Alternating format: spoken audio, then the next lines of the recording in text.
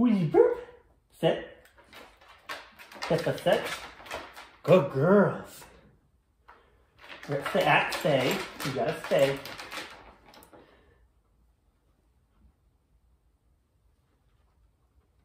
Good girls. Welcome to Little House Land Cloud Adventures. This week, the dogs are gonna go crazy.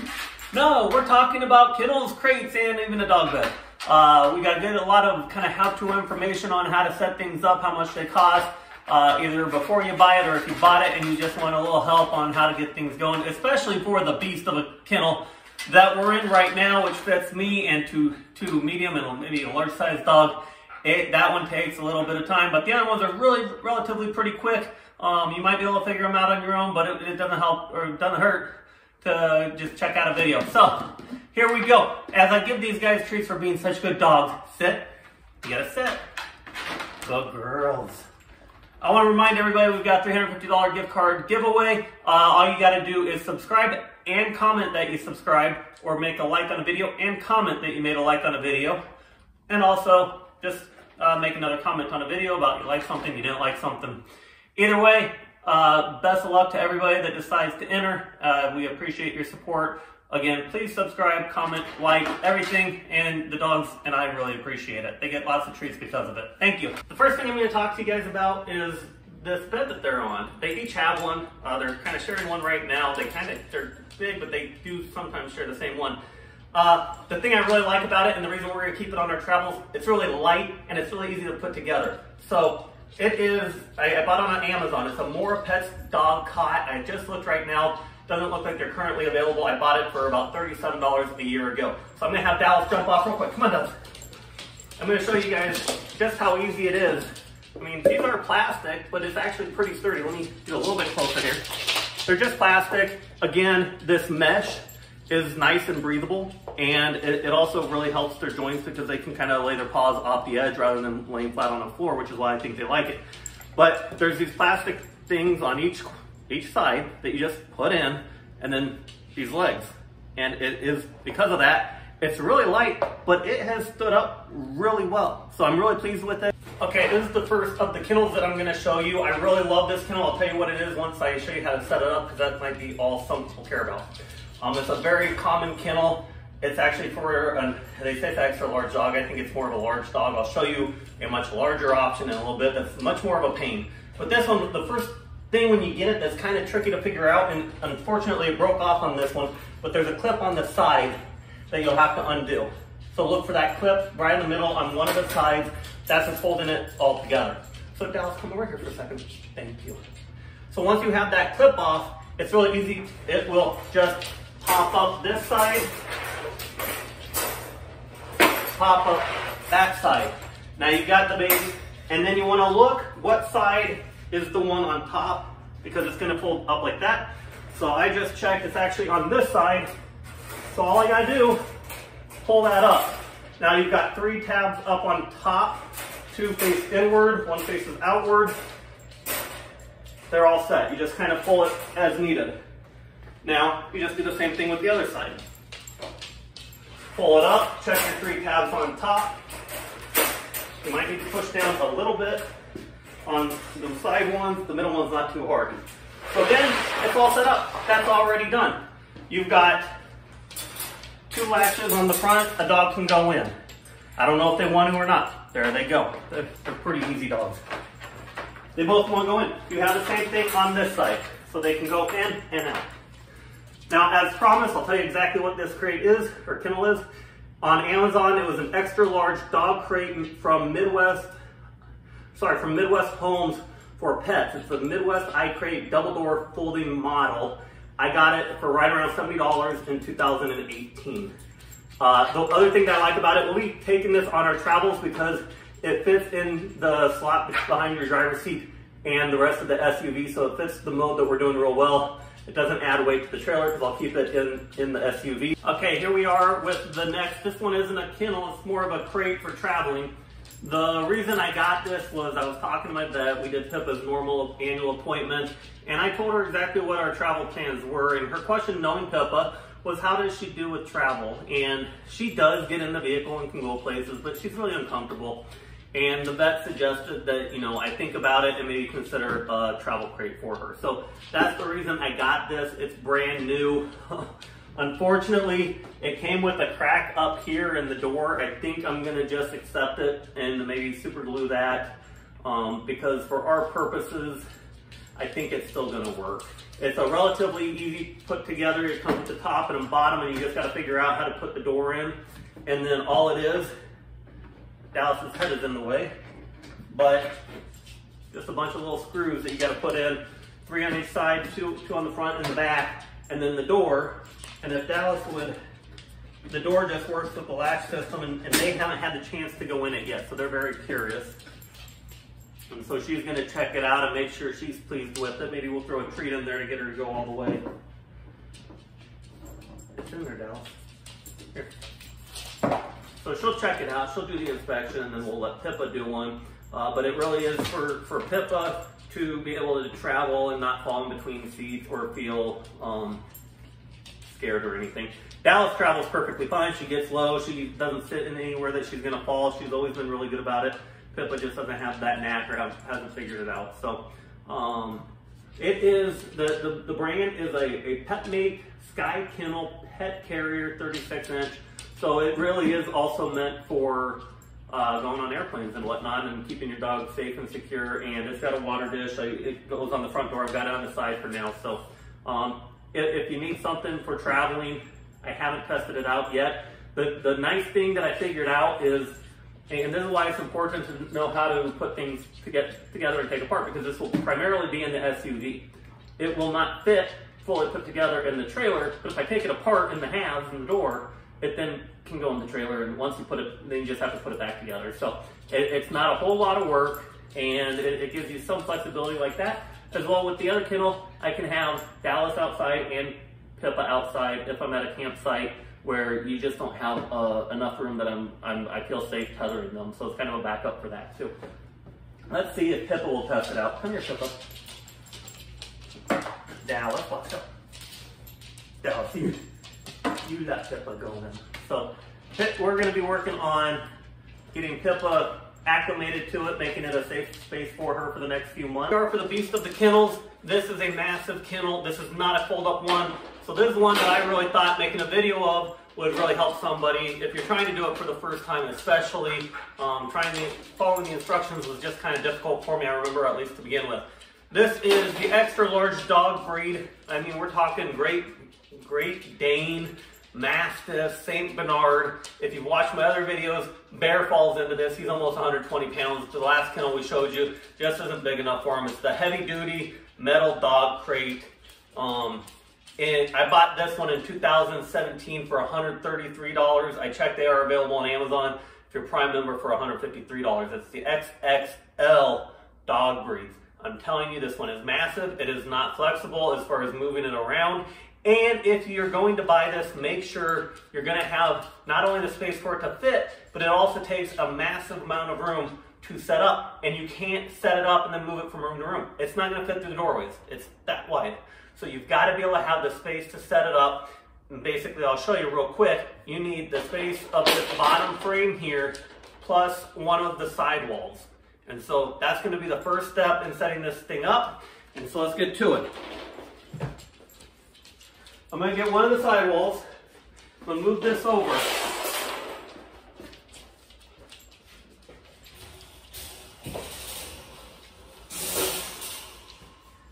Now I'm going to do the first side wall first. The easier side wall first, sorry. Not the one with a door in it.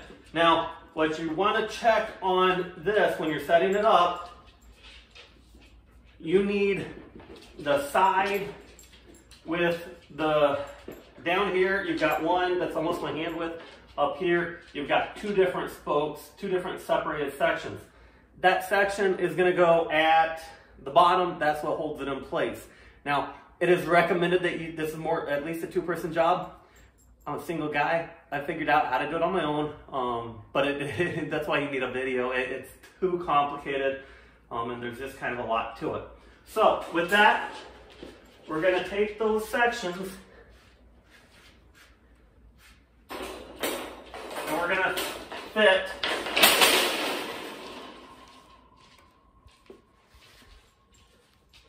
Here's the two sections right here. You see that? And you fit that top section, although this prong needs to be there, but I wanted to do a little bit closer up so you can see. And then we're gonna pull it out, and then it latches onto these. So let me set this back up far away so you can see, but you needed that close up to understand. I'm gonna need to readjust it because I was off by one prong. Okay, I've got my prong set up. Now, this is where you pull it up, and it's always a pain, but then it latches into place. So now what I do, because I'm a single guy doing this, I have two chairs ready, and I'm going to just kind of set that up there. And then we'll do the harder one. Excuse me, girls. Again, on this, the area that's got the two prongs has to go to the bottom where it latches. Line up those prongs on the edge. That second row of prongs, then you pull out. And then hopefully,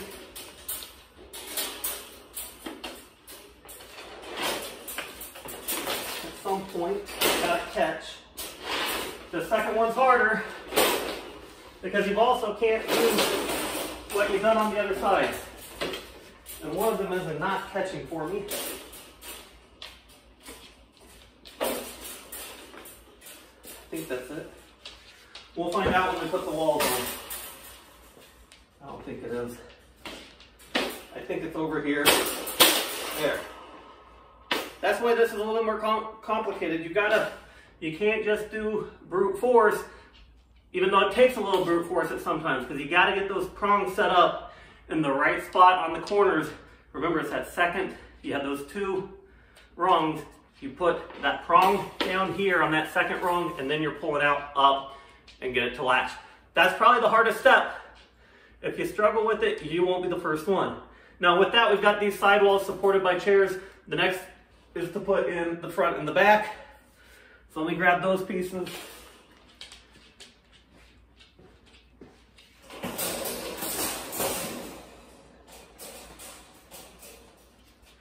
You can tell these pieces, they're much smaller actually, but they've got these little rungs, and these are where the rods, after we get the roof on it, there's rods that will go through these, and that's how it all holds together. So this one, again, keep in mind what's top and bottom, because you don't want to flip it up. Again, you've got the two rungs on this on the bottom, and you've got the little hooks. That tells me this is the top this time, because that's what's going to clip onto the roof and hold it together.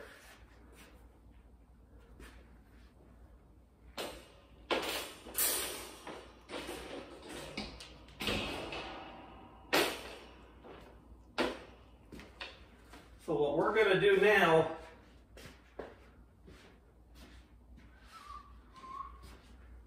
I'm going to set up two of my rods because I need to secure it. So we've got these rods that I'm going to put the roof on, and it's got to secure this back before we can really juggle much more. Because as a single guy, I can't hold a lot more. So with that, we'll grab the roof. Or the top.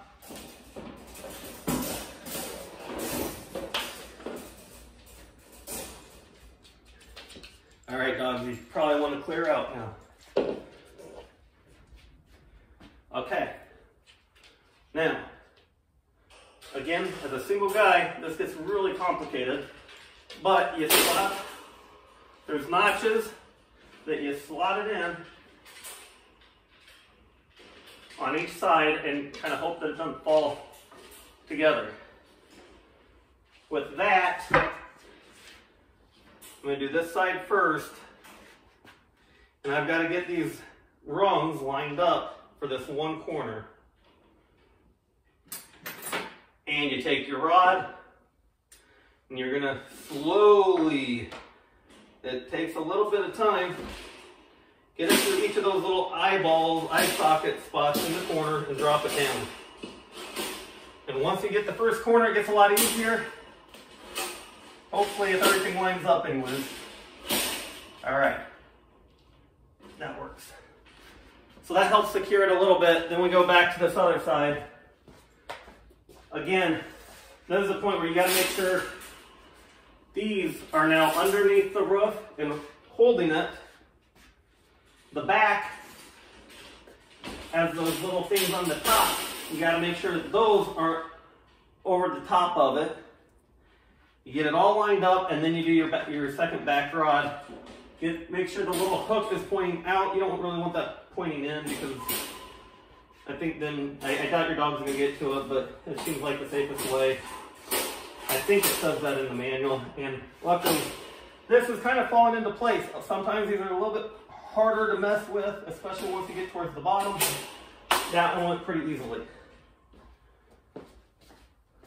Now is probably the time to go ahead and throw your bottom in.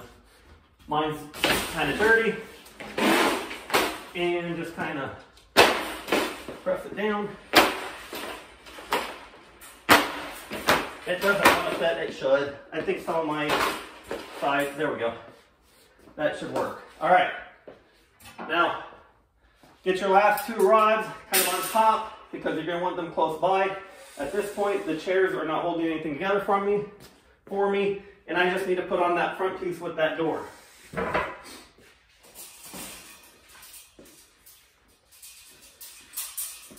Again,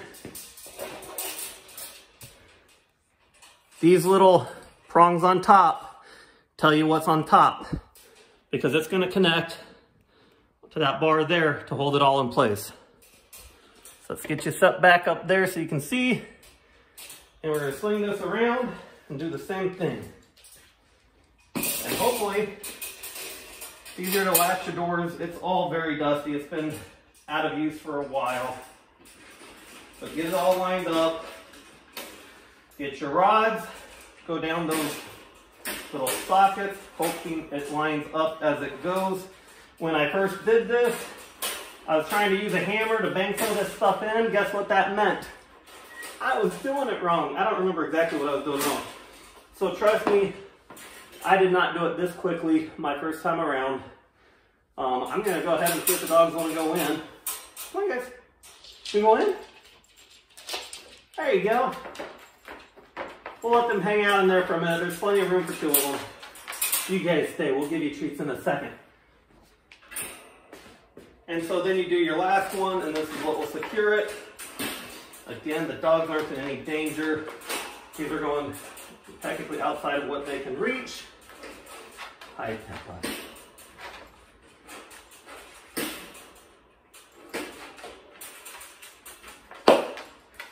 And there you have it. Always reward your dogs when they do something good. Up. Oh, good girls. You guys want to come up here? There you go. So they were very good assistants. Thank you very much, doggos.